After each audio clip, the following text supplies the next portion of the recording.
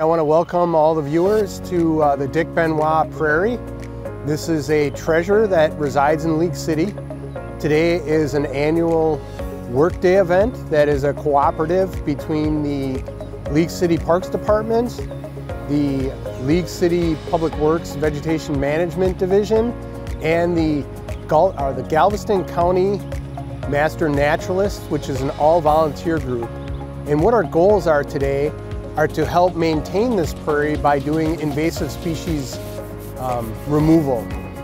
What we're focusing on are Chinese tallow, which is an invasive tree species which through the seeds and the aggressive growth and establishment of the trees will help choke out native prairie plants.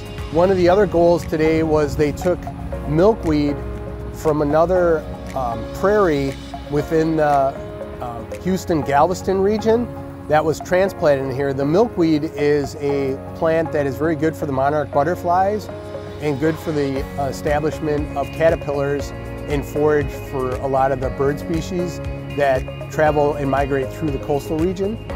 And these workday events like this help to clean up all the species such as the tallow and other grasses like vasey and other plants that are not native to this prairie, to keep them out so that the birds, the insects, and the other animals that need these plants that are indigenous to this region for their survival, for their food, for their forage, and for their nesting sites is kept intact, because it's a valuable resource not only to League City but the Galveston County region in general.